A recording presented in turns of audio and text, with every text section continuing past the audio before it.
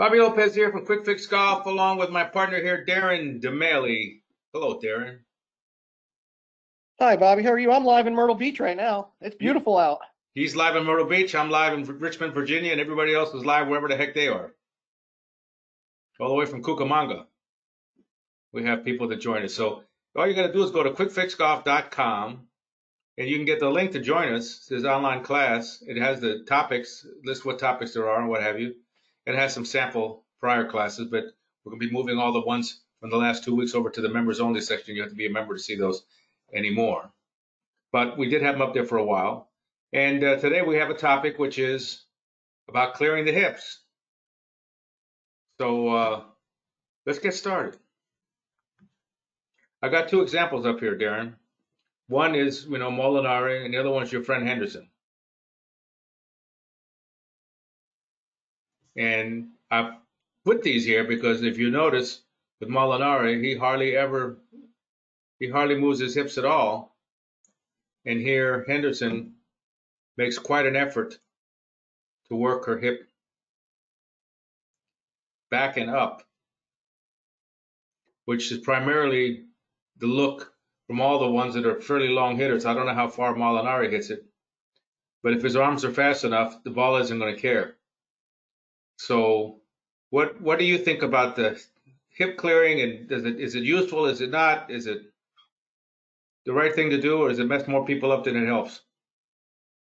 Yeah, when I was growing up, the Ben Hogan book was really big, and all that book was, people would talk about the book is clearing the hips, clearing the hips. It's all in the hips, all in the hips, and it's really player dependent. Like, for example, these two pictures here, I think the big difference with the hips here are because Brooks hitting a driver and Frankie here, he's hitting an iron. So I think that's a starting point to understand how much the hips are going to work, how much they're going to affect the kind of the angle of attack, so to say. But I think that's one of the things you'll see, the difference between the iron and a driver. And then the other thing is it's dependent on how the club face is orientated in the swing. The club face is going to dictate what the hips are going to do. And the more open your club face is, the quieter your body has to be, the quieter your hips, the quieter your footwork. And the more closed the club face is in the swing, the more rotary and active and dynamic you need to be with the hips and the body. So to me, it's a couple things. You got to look at what the face is doing and look at what kind of shot you're trying to hit. Yeah, put Tiger up here, iron to iron. You can see his hips are more. And you spoke about Hogan, because he's hitting a fairway wood here. But where did he go? Get over here. There he is. And you can see his hips.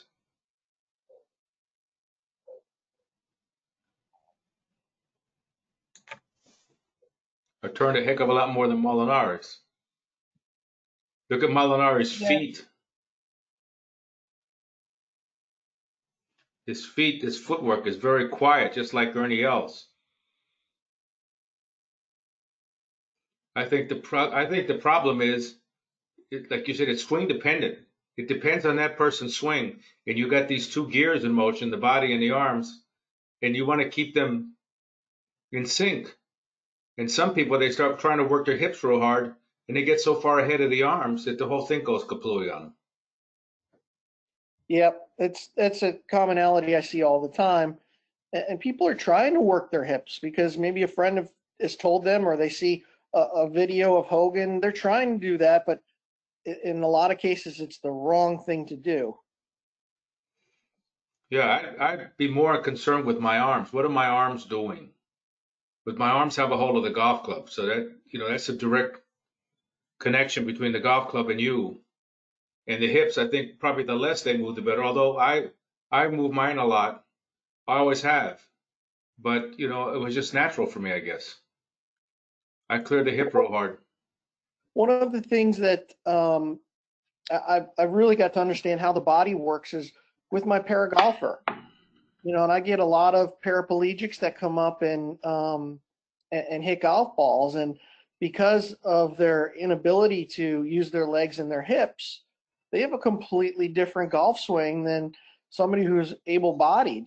And it's quite a different golf swing when you can't use your hips and kind of shift with your legs, and it's a very eye-opening experience when you watch somebody who's not using their legs in a pair of golf or hit a golf ball, because it's very, very arm and hand related. Boy, there's that guy who has that trick shot show, the Golf's Greatest Hour or something it's called, and he's a paraplegic, Yep. and he knocks the snot out of it with his arms and hands, but that's what's got a hold of the golf club. So that would be my number one concern. And then if I can turn my hips, I think of that as gravy, or it's icing, not the cake. If I can turn my hips quicker and create a little more energy, okay, as long as it's not affecting the club face. As long as I keep that club face square. Yeah, and once again, very grateful to be around, Nicklaus and Jim Flick. And Flick would hit golf balls off of a chair all the time to help people understand the relationship of how the arms and hands swing versus how the body moves. And by sitting in a chair, a little folding chair, it really stabilized his hips, stabilized his legs, and didn't allow them to move at all. So it's for a lot of people, the hips are such an overrated thought, because they really don't need to use their hips much. Most people need to use their arms and hands first. And that's really how Nicklaus learned the game. If you look back, when he first started practicing under Grout wouldn't let him use his legs for the first 2 years of his junior career. So 2 years, imagine that, keeping your legs super still, keeping your hips still, and just hitting shots with your feet flat on the ground. So he learned to swing the arms and hands and release the golf club properly. But, most people don't know how to release the golf club properly, but they want to learn to turn their hips, which is the complete wrong thing to do. And this is most people. I'm talking probably a good 8 to 9 out of 10 people that kind of come through the golf course at Tupelo. And I'm sure it's the same up at Patterson and with all the videos that we get online. I noticed that most people, they spin out real hard because they got an open club face. An open club face, they're going to spin, and they're trying to work their hips so hard, and you can do that all you want, and it's not going to equal releasing the golf club the right way, as you just said. No, and unfortunately, you and I are not privileged to have some of the measuring devices that are out there. Like we had John Sinclair a couple weeks ago, and he took all these measurements of good players and poor players. And he was specifically talking about the wrist position at the top, but they can measure, how open your hips are at impact versus, how your arms and hands are moving. And I'd love to see more information on that, what the average turning of the hip is at impact, and how there's probably a direct relationship with the face there. There's some numbers, I bet. There has to be. Yeah. Well, John Adams mentioned he wanted to know, how do I know whether I've turned my hips or not? Well, here's the drill that David Toms does. He puts a stick in his pants, so he's using an old shaft. And it's so he can see his hips turning. John used to have a spin out problem where he spun out back on his back leg real quick, which would get you going over the top in a hurry if you don't watch out. But you see, he takes the stick, puts it there, boom. Notice one thing, at address, that stick is not level. It's tilted up. Yeah, so this is an interesting video, and I've used this lots of different ways in trying to explain the hips. I wouldn't be a bit surprised if Tom's was trying to work on the hips going back. I had Gary Shaw out a little over 2 weeks ago, and he had relatively no hip turn on the way back. So if you don't have any hip turn on the way back and you have some hip turn on the way through, your timing is going to be way off. So my guess with this video here is that Tom's is exactly working on that as opposed to the hips turning through. Although, like I said, I've used it in both examples. Look at Hogan. Yep. Look at how much he turns his hips. Yep. See, and that's how I was taught as a kid. I really worked my right hip back a lot and then spun it back the other way. But I came in from underneath and slammed the hands over real hard, so I was always releasing the golf club. I didn't spin over the top with it. Yeah, and then it's a really good thought, I think, for most of our golfers, is they have to turn the hips in the backswing, right? You got to give your downswing some type of chance, right? And most people aren't really turning their hips. They're kind of, I call it drifting away from the ball as opposed to turning. So Watch Arnie here. He actually, of course, this is in his later years, but earlier, I've seen he turns his hips like over 40 degrees on the way back. You'd like to, yeah, he was. There's a picture right there in our classroom down at your place that shows Arnold Palmer at the top, and he's got, when he was younger and he was skinny, he had a huge hip turn. Unbelievable. The biggest that I've seen. I don't know. Carmen Miranda had a pretty big hip turn. Oh, there you go. But you see, his hips and everything are working with the swing. They're not working faster than the swing. Does that make any sense? His hip turn here also, David Toms, is working with the swing. They're not ahead of the swing. It's not faster than the swing. Nope, and that's the definition of timing right there. The timing of the upper half and the lower half, the timing of the arms and the legs, and you're absolutely right. That's a really good description of it. It's moving. They're all moving together. Exactly. So you get right here, Molinari, and he does a little shift over to his left foot here. Now, what we don't know is maybe he's trying to hit a knockdown shot. He's trapping a little bit, and that might be why he did that little bit of a push to his left side. But you see, he doesn't clear his hip very well at all. I mean, it's okay. See, it does turns nicely, but it's not the engine. And if you look at the down the line view, his club face is going to be on more the open side. Because he slams the hands over. Exactly. Well, look at his right hand grip. Watch this. Look at his right hand grip. Yep. If he doesn't hustle with the hands, he's going to leave it out to the right. Got to. And you know how much I love that right hand grip like that. I know. That's why I brought that to your attention. So if you want to see one of those grips live and in person, you got to go see Darren. That's right. If you see me, you're only going to see me with a grip on Tito. Hey, I heard Corona's going out of business. No. The Corona beer, yeah, they're going to shut down that line. Yeah, it's probably made by somebody else, like Anheuser-Busch or something. But they're shutting down the line. They lost thousands. I mean, I think almost 50% in sales. Corona means crown. It's just crown in Spanish. But look at the path of his shaft right there. Look at that. Now watch his hips. I mean, it's not bad. It's got some turn. Ernie's got more at a younger age. Look at his knee. See, his right knee will allow for more hip turn. He's got very quiet feet, Molinaro. Go ahead. Mark O'Meara in there? Mark O'Meara.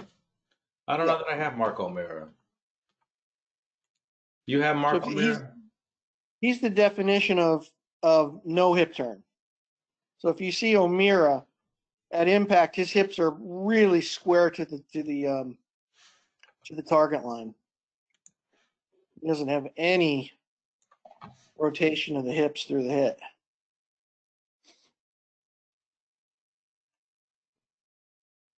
Look at it. He's going to get locked and snap hook it, I guarantee you. That's a move that if he left those hands released the way they should, he could snap hook it off a planet. You think? See right here? Oh, yeah. Now right here, now watch. Well, you could get trapped right there. Then you snap hook it off the planet. Couldn't happen to a nicer guy. Let me see here.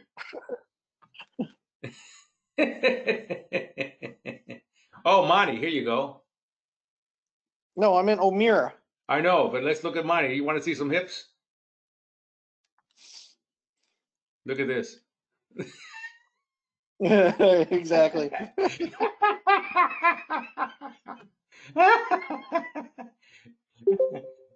That's pretty good. Look at this. Look at the hips going like this. Let's bring it back the other way. And he complains his problem is somebody made noise in the. See? But he still sort of finishes like Nicklaus in his videos. But that has a lot of motion, but he times it, you know, he times it very well. But you certainly wouldn't want to teach somebody to do that. But he's probably done that all his life, and he gets away with it. Yep. Now let's open it up to questions and see what the peanut gallery has to say about all this. Throw them at me. We got Darren here, so that's Wonder Boy to be able to answer your questions.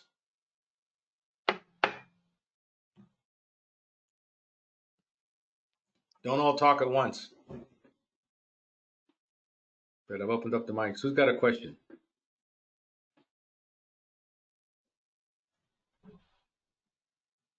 See that? We put him in a coma. I know.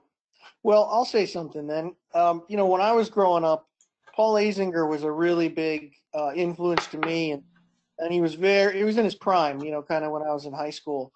And how did you get a weak grip then? Yeah, his golf swing was all about rotation. I remember he used to work with John Redmond, who was out of Orlando, and Redmond would literally hold him by the belt line and rotate him through every shot he'd hit. They'd both hit shots together, Redmond turning the hips, and Azinger swinging the club. Yeah, I've done that several times on the range with students. Where I get them from the back, I tell them, I said, this is going to be something you can tell your grandchildren, how you had a Cuban stand behind you, nothing happened. When I get done, I tell them, I said, check and see if your wallet's still there.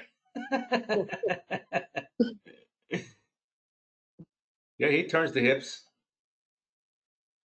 He still look at his hands right there. It's amazing. If you got a crummy grip, but if you have an impact to match, it doesn't really matter. The ball's not going to know.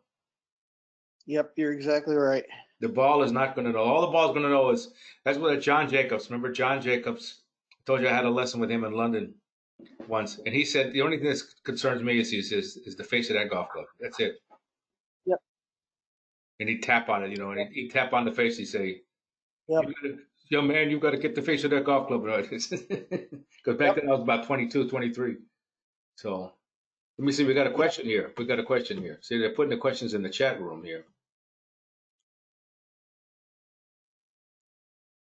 Will lifting my left foot help me get a better hip turn, but keeping the spine angle?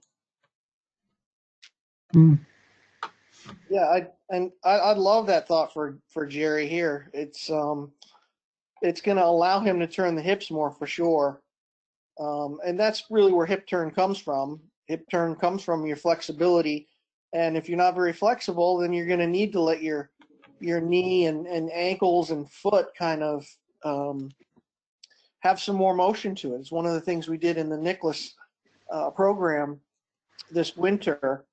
Is one of the drills was footwork and how the feet are related to the hips. And I'm a big fan of allowing that to happen because most people really aren't flexible enough. Well, you look at Jack. Number one, he was stocky. He was a big guy, but he was only about 5'10". But he was really stocky, and especially his lower body and his legs were so big that I think if he didn't lift his foot, he would have never gotten as much of a hip turn right as you see right there without his foot coming up. Where Azinger, because he's looks more like a 2-iron with a shut blade, he can get a hip turn without his foot coming up very much. So you got to look at each individual golfer, like you said, is it depends on your body type and how you are, and whether you can make enough of a full turn without lifting the foot up. Maybe that's an advantage. But if you can lift it up, as long as it's all together, the ball's not going to know. If it gets faster than the rest of the swing, then you got a problem. In fact, I got a perfect example here, Darren. I got one for you, buddy. Buddy, old pal. Let me see here. Go ahead and say something while I try and find this stupid thing. Well, you're speaking a little bit about footwork. What's his name? Twirly Bird, the young kid. Who? You know what I'm talking about? Twirly Bird. Who's that? Now, Wolf. Yep. Wolf, yes, Wolf, that's yeah, it. Wolf, there you go. He lets that front foot come off the ground to a large extent, but it has no influence on his hip turn because he doesn't have a ton of it there. And sometimes the footwork can be a timing mechanism, where it is with Matthew Wolf, as opposed to maybe Nicklaus or Jerry, where it's more functional to allow the hips to get a little bit more mobility. That's interesting, Darren, because Matt Wolf, a little bit I know about him, his coach is a guy by the name of Gankus, and that guy, all he teaches is rotate, rotate, rotate, rotate your hips. So if Wolf doesn't have a big hip turn, that's kind of surprising to me, because that's all he's taught. That's all he's been taught. So just to clear his hips. Yeah, and that's exactly. So hip turn kind of goes both ways. I'm speaking more of on the backswing, and Gankus, I know him well. He teaches everybody the same thing. Wide knees and rotate your hips. Right. And Wolf does that extremely well in his downswing. But I've had conversations with a lot of people who have been with Gankus and Wolf at the same time, and that front foot going back is just more of a timing mechanism as opposed to a functional one where that he's allowing the hips to turn in the backswing. But in the downswing, you're absolutely right. He's got a tremendous amount. Mm-hmm. Now, looking at this, one of our students here, online students. Now watch this. He's doing this elbow drill. Watch his arm go faster than the body. You see it? Watch it. The arm. If the body was going the same speed as the arm, the butt of that golf club would still be pointed at his belly button. He should be turned this way. He should be turning at the same speed. In fact, I could keep my arm and my hand perfectly still and just turn my body, and that way I'll have the club in the same position right in front of my stomach. See? He let the arm go off without the body. So now I think the technical term is it's discombobulated. You want everything together. So here, now he's gone off. His arm took off and the body went, whoa, wait for me. See, but watch how beautifully he did this. Look at that. Now that's as good as it gets right there. He stayed perfectly still, kept that elbow right there, perfectly still. The only thing I asked him to work on is you look right here, even at, where is he? Immelman. I'm always picking on Immelman. Poor Immelman. He's probably, where? I haven't seen him in years. See, his body's turning at the same rate of speed. If you look at Bernhardt, you'll see his body turns at the same rate of speed. See his shoulder, see his chest, see? So then the club is still pointing that way. That's why I always say I take it back with my chest, I bring it down with my arms. I take it back with my chest, I bring it down with my arms. I take it back with my chest, I bring it down with my arms. I want the club and my chest to all be together on the way back, and then I get rid of the golf club. And I beat the arms, I beat the body to the ball. Which may feel like casting to a lot of you, but it's not casting. Ask Darren's buddy, Jack Nicklaus. Yep. Right, Darren? Oh, yeah. See that? And so many people Well, I mean, I don't care where you go. You see all these. I mean, look, Darren, go tell them the story about the golf pro at your place at the Bear Club. It was trying to hold the angle. Oh yeah. That was funny. But before you know, that John Sinclair webinar we did a couple months ago is so valuable. And if you haven't heard that yet, you need to go and watch it, and watch it a couple times and listen, because Sinclair talks about that first move on the downswing and how there is, he calls it the radial deviation and ulnar deviation. And that's the first things that's happening at the top of the swing with all good players is they're throwing the golf club from there. But, you know, I had one gentleman working with us at the Bears Club, and he was teaching a student just the opposite of trying to hold the angle. And Jack is watching all this going on, and he runs over there, and he's like, well, why would you do that? And it was a little embarrassing for the instructor, but he's a great instructor. Jason Carbone, he's at Baltimore, has been there forever. But that was not something Jack liked. He did not like what he'd call downcock, right? Holding the angle, that's downcock. You have any downcock, you're in trouble. Yeah, you've got to be awfully slow to wait for that. I mean, you got to square the golf club up. And the longer the club and the lesser the loft, the earlier you got to do it.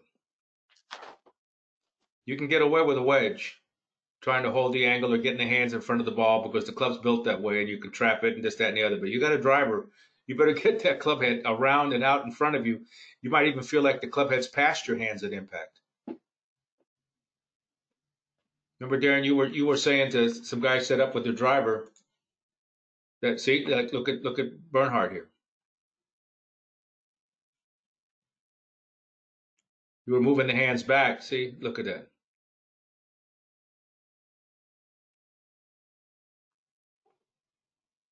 This is an old video of Bernhard. And look at his grip compared to how it was.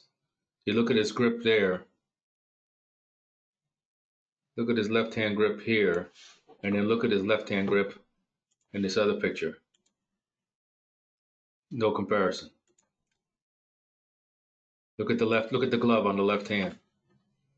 He had a much stronger grip. And when I knew him, he used to hook everything. Everything. When he was young, he hooked everything. Big old rope and hook. I remember him. I still remember it like it was yesterday. He was pulling his little. We were out playing together. They had little hand carts, and he's pulling his hand cart. He looks back at me. He goes, "Bobby, how do you hit the ball so straight?" I said, "I don't know." No freaking idea.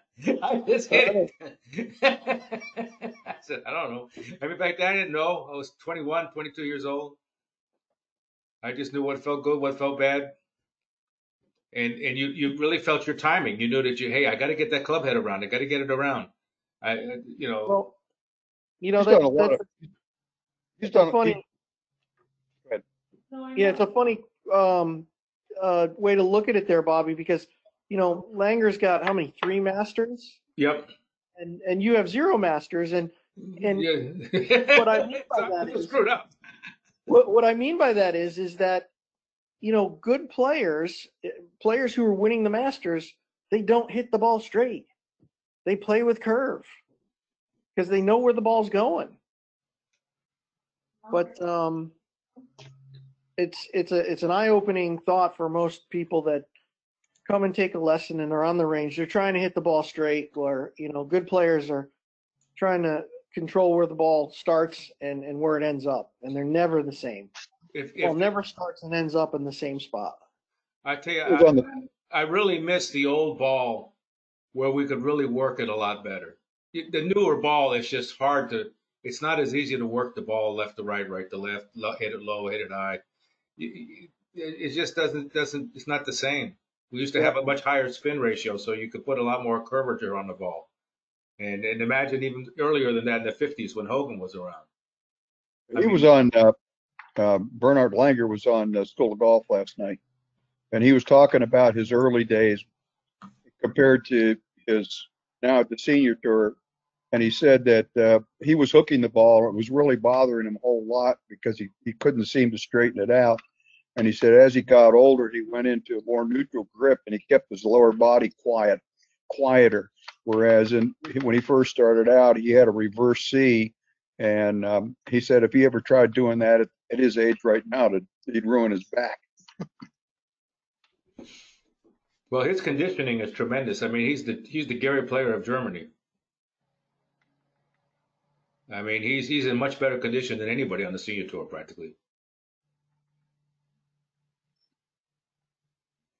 And he's a really good guy. He used to come down to Spain where I was as the pro, and he used to come down with a guy named Klaus that used to chaperone him or something.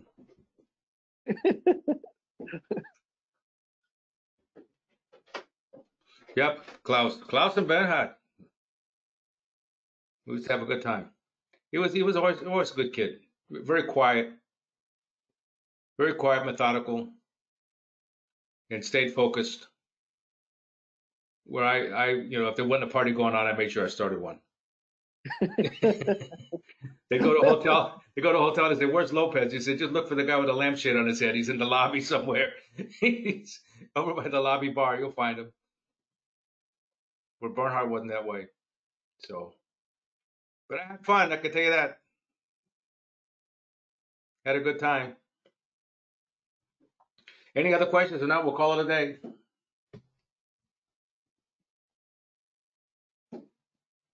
All right, let's call it a day. Hopefully this helps you. Let me see if there's only one other question in the chat room here before we go. Turn hips are supposed to letting them drift too far forward. Well, I don't think that the hips drift forward. I think the problem is one believes that the surge of body weight or their turn to transfer your weight makes them move laterally. Because in reality, there's more weight on your right foot than your left foot at impact.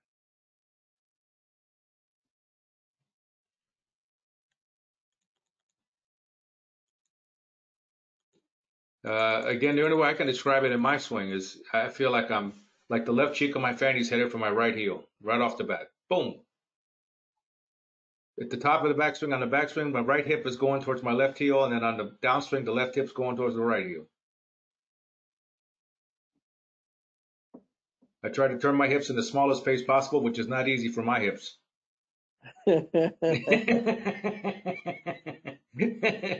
He's swinging the barrel, so you better get a whole phone booth, buddy. Oh, well. All right. I thought it was funny. See you guys later. All right. Thanks, Bobby. Bye-bye. You got to touch on that, so you have to do it.